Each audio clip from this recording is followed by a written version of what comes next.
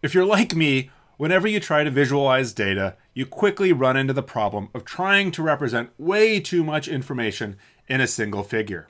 That's why when I try to make visuals, I try to keep things as simple as possible while still trying to convey the information. But this problem of trying to convey information is a real challenge. We have more variables we'd like to show, we have more summary data that we'd like to show. Where does it end? Well, in today's episode, I'll show you a strategy for combining raw data with summary data. In the last episode, we talked about drawing a single horizontal line to indicate the median. Today, we'll show more of the distribution of the data by overlaying our strip chart with the box plot. Hey folks, I'm Pat Schloss, and this is Code Club. As scientists, we think it's all about the data. Something I've really tried to hammer home in these episodes is that it's really about our audience. We have to have empathy for our audience. And this is something that's perhaps soft and squishy and something that isn't what we hardened scientists like to think about, just the data. No, we've got to give empathy. We have to help our audience understand what's going in the data, what we see in the data. We have to help them to read our data in the visual. And so one of those tools is overlaying raw data with summary statistics. As I mentioned, we've seen this already with drawing a median line. And today what we'd like to do is show perhaps the intraquartile range, as well as some measure of what points are outliers in our distribution. We can achieve that by overlaying a box plot on top of a strip chart, or also called a jitter plot. And that's exactly what we're going to talk about in today's episode. I'd love it if you could fire up RStudio alongside with me as I go through today's episode. The code that I'm starting with, you can find at a link down below here in the description. And up across the top is a video link where you can find instructions on installing RStudio, getting the tidyverse, as well as the raw data that I'm using, as well as how to set up your project directory so that my code should work for you. Anyway, as a recap, we are loading in those different packages that come to us from the tidyverse package. Hold on to this set seed, but we're reading in the metadata, the alpha diversity data, and then joining that all together. We're defining some colors as well as getting the number of individuals in each of 3 disease status groups. So the data that we're looking at comes from a study looking at the gut microbiota of individuals with and without C. difficile infections. We had a group of people that were healthy controls, a group of people that had diarrhea but not C. diff, and a group of people with diarrhea and C. diff. So to be tested for C. diff, you have to first have diarrhea.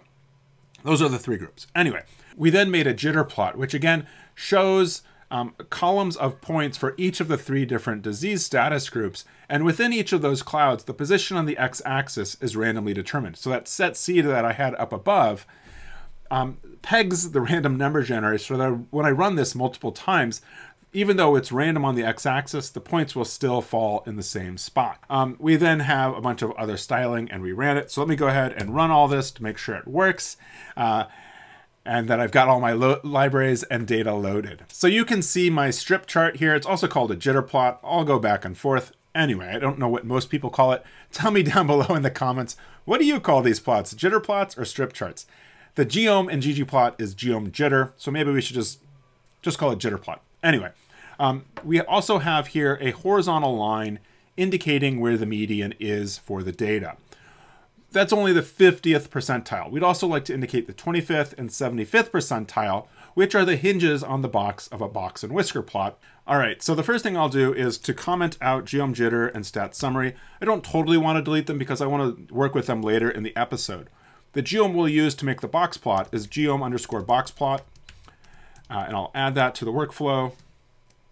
And so what we get then are these box plots. And I've talked about this before. I'm repeating myself that legend doesn't add anything because we have the we have those x-axis labels corresponding to the color in that column. And so I don't think that legend, like I said, adds anything at all.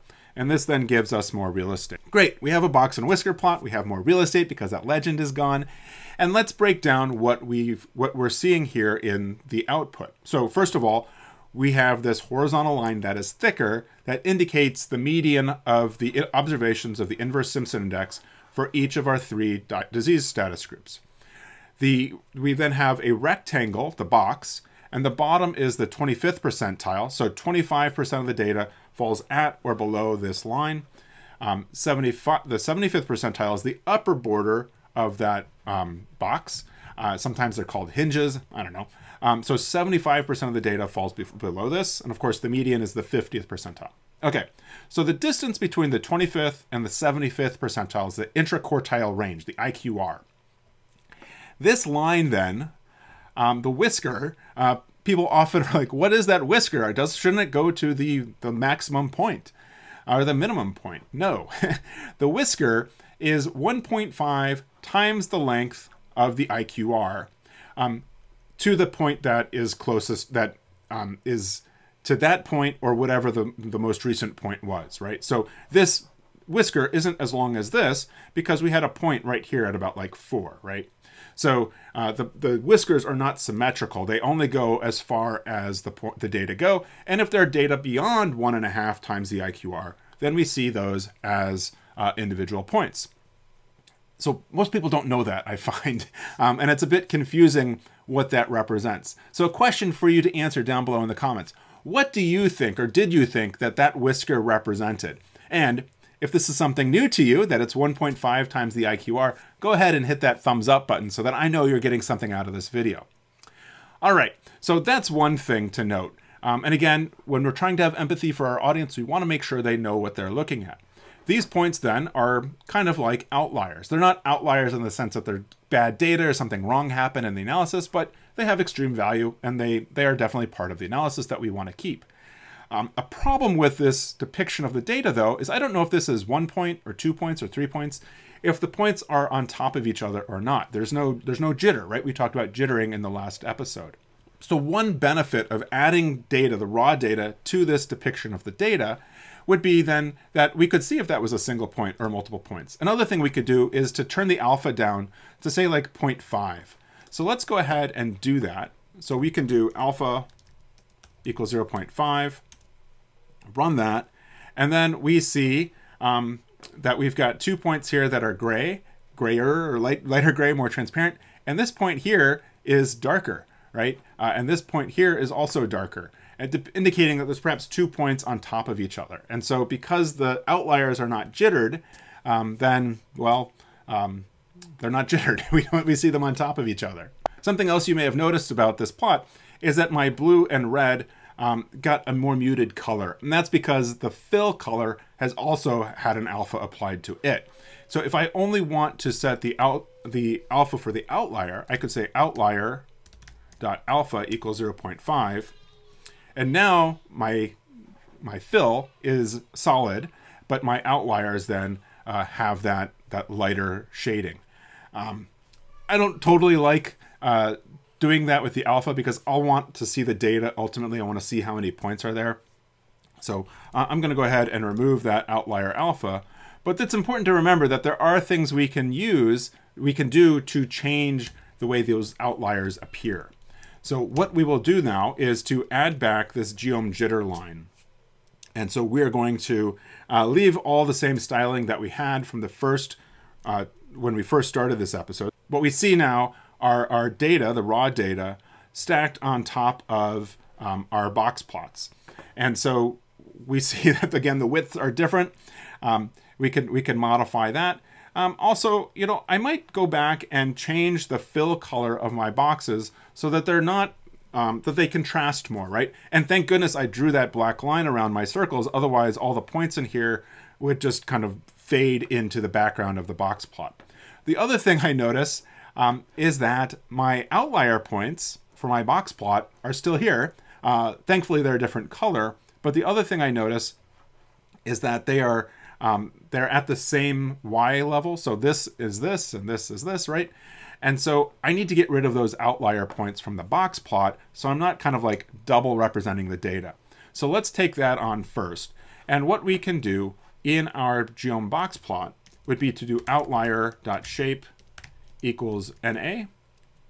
Running that, we now get rid of those outlier points, right? And so we no longer have that double representation of those outlier points, and they're gone. Okay, let's go ahead and change the fill color to not be so full. We'll make that 50% transparent, we'll do like alpha equals 0.5. So that again gives it a more muted background and allows the data to really pop out more. You could probably make it more muted if you want, if we did like 0.25. So that's cool. Let's make the box the same width as the data. And I'm going to guess that it's the same width here, so 0.6 that we want to use here. So we'll do width equals 0.6, stealing that from our stats summary from before. And so that looks good. That's about the same width as the actual cloud of points. It's maybe a little bit wider, but I think that looks pretty good. And again, it allows the data to really pop in front of that data. If you were to change the color aesthetic, instead of the fill aesthetic, the color would change the color of the lines in the box plot. So let me show you what that looks like real quick. We're not going to use it, but we can also do color equals disease stat. And so then you can see that, again, the border colors are different. Anyway, let's get rid of that because I think I like the black border both on my points as well as on the box plot. As I was mentioning earlier, this whisker that comes off the box is 1.5 times the length of the IQR, or to the last point, right? And so, again, that causes confusion, and my sense is that most people in your audience will kind of automatically delete that line. They'll see it, they won't understand what it means, it might cause confusion, and so then they're like, I'm out. So we perhaps have three options. We could leave it and educate our audience about what it means. We could get rid of it, or we could perhaps extend it to the maximum value. Right? I think all three are reasonable choices to make depending on what you're trying to say. So how do we do that? Well, funny you should ask because I actually know. So there's an argument we can give boxplot, which is coef. And so this is the coefficient that you're multiplying by the IQR to get the length of that whisker. So the default is 1.5. So if I do 1.5, I should get the same output, and thankfully I do. If I do coef equals 0, I get rid of the whiskers, right? And if I do coef, let's just pick a big number, like 1,000, then it should extend to the full range of our data, which it does, right? And so I think that looks interesting. I don't know that the line extending to the min and max actually adds anything because my eyes can see where the min and max is if I'm actually seeing the data, right? So if you're showing the data with the box plot, I don't know that the whiskers really help. I think the box helps you to define where that 25th to 75th percentile is. I don't know that I really need the whiskers. So what I'll go ahead and do is, for me, I'm going to add 0, make coef 0, and get rid of those whiskers. And I think that looks pretty nice. It does look weird without the whiskers, but at the same time, if people don't know what that 1.5 IQR means, then it's not really helpful, right? And frankly, I spend my time kind of like trying to visually multiply 1.5 times the IQR to see if that actually works. And it's distracting, right? I'm not spending my time interpreting the data the way that you, my presenter, want me to interpret the data. Anyway, so that's cool. All right, so again, we have combined our raw data from, it's not raw, but our individual patient data with the summary statistic of that box plot. We've been on a kick of talking about stat summary. And as I mentioned at some point, when I get a new tool, I love to use it wherever I can because I'm just so excited to have a new tool. It's kind of like I've got a hammer and everything's a nail. So how might we go about creating this box plot without using boxplot, but using stat summary instead? Well, let's see. So I'm going to go ahead and for now and comment out boxplot so we have that there for us to kind of compare the syntax to. I'll go ahead and grab this stat summary and uncomment that. And instead of fun equals median, this is what drew the median line. I'm going to do fun.data equals median high low. And what fun data expects is a function that will output 3 values. A data frame with 3 values. So the y, so position on the y-axis, y min, so the lower edge of something, and the y max, or the upper edge of, so like an error bar or a point range or something like that. So median high low will return the median as well as the 2.5 percentile and 97.5 percentile. I actually want the 25th and 75th. So what I'll do then is fun.args equals 50. And that should give me my 50th percentile, the 50% confidence interval. And I will then use crossbar like I was using before. That crossbar was a bit of a hack where if you give the y min, y max the same value, then you'll get a box that's just the median, okay? And let's go ahead and run that and see what this looks like. And probs, this shouldn't be 50, this should be 0.5. And sure enough, we get our rectangles, our boxes from our box and whisker plot. So one difference between this and what we got using boxplot, again, the fill color had an alpha of 25%, I believe. So we also don't need that size equals 0.5. I think that's the default, as is this color black. So I will make alpha equals 0.25, give that a run, and it should look the same. And sure enough, there we go. We've got our boxes and our points, and we've achieved this using stat summary. Now, which do I prefer? I'd probably prefer the boxplot, because if I did want to draw the whiskers, it'd be a lot easier to include the whiskers than I can here with crossbar. I could add the whiskers, but it would take some more finagling. Also, I don't totally know how I would do that, and I know how to make the boxplot, so the boxplot works just fine. Anyway, again, we have options and flexibility, and that's nice. The nice thing about stat summary is that it's much easier, though, to change the confidence interval, right? So if I did want to go back to the 95th percent confidence interval, I could change that one number and get that expansion in the size of my box. Anyway, I'm going to stick with the 50th percentile as a confidence interval, and we will be good to go. So looking at this new figure that we have, the difference between what we started with and what we have now is that not only do we have the median line, but we also have the top and bottom of the box to indicate the 25th and 75th percentile. It adds more information. This adds the information of not only the central tendency of the data, the median, but also tells us something about the distribution of the data. And that we can see that for healthy individuals, the IQR actually appears to be wider than it is for people with diarrhea who are C. diff negative. And, that's even wider than people who have diarrhea and C. diff. Whether or not that difference in variation is meaningful, who knows? But it allows me to see in that box where 50% of the data lie. And I think that's good. I don't know that it's important. I'm not totally sold that I need to know the shape of the distribution to that level. I don't know that adding this ink to the amount of data I have is a proportional gain in information. But again, people see things differently and have different aesthetics and personal senses of style and how they like to present the data. I would encourage you to play with this, experiment. And as I am showing you, as I create a new visual, I try to stop, think about what I like, what I don't like, see if I can make modifications to make it better, but then also realizing that there's kind of natural limitations to what we can do with these types of visuals, and that there is no perfect visual. There will always be things that we can critique and wish that we could make better. If you're not falling into that, and that you're not, seeing that you could always make something better, then I suspect you're probably not being critical enough of your own work. I would encourage you to kind of always be thinking of how can you make your visual better, and also how can you make yourself better. Anyway, go ahead and see if you, with your own data, can combine the raw data with the box and whisker plot.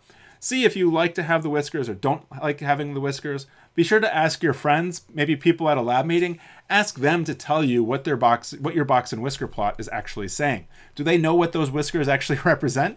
And I think it would be really illuminative. Let us know down below if you ask people, what do they tell you those whiskers represent? I would love to know as well. I hope you've gotten a lot of value out of today's episode in how we can combine raw data, the data for the individuals, with the summary statistic representation using the box plot, using boxplot, as well as using stat summary. Please be sure to tell your friends about Code Club and the various ways that we've been working with different types of data visualization. I think this is also just hopefully making it perfectly clear that ggplot is an amazing tool to make all sorts of different visuals. It's amazingly flexible, and there's just so much there that I'm always learning more, and I'm sure, and hope at least, you're learning as we go along too. Anyway, like I said, keep practicing, and we'll see you next time for another episode.